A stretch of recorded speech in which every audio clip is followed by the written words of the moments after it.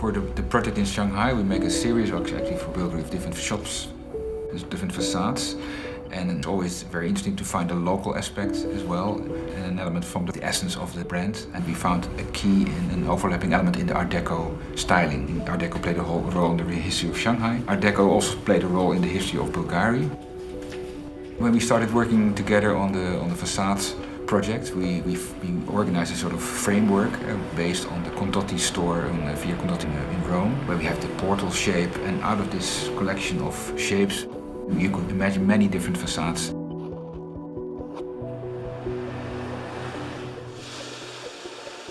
We treated the facade as a piece of jewelry that Bulgari would made. The ambition was to create a new Jade, but of course, in a new, innovative and sustainable way.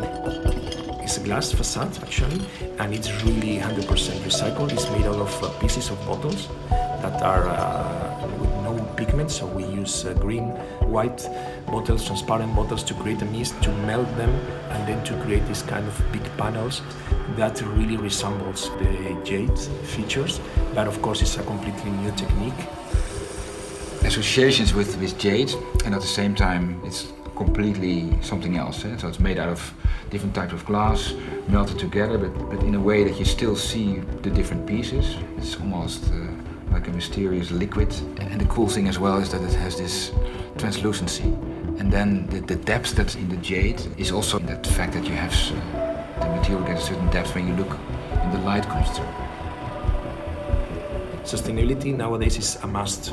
And the next challenges are really the circularity, to make projects that are 100% circular and reusable.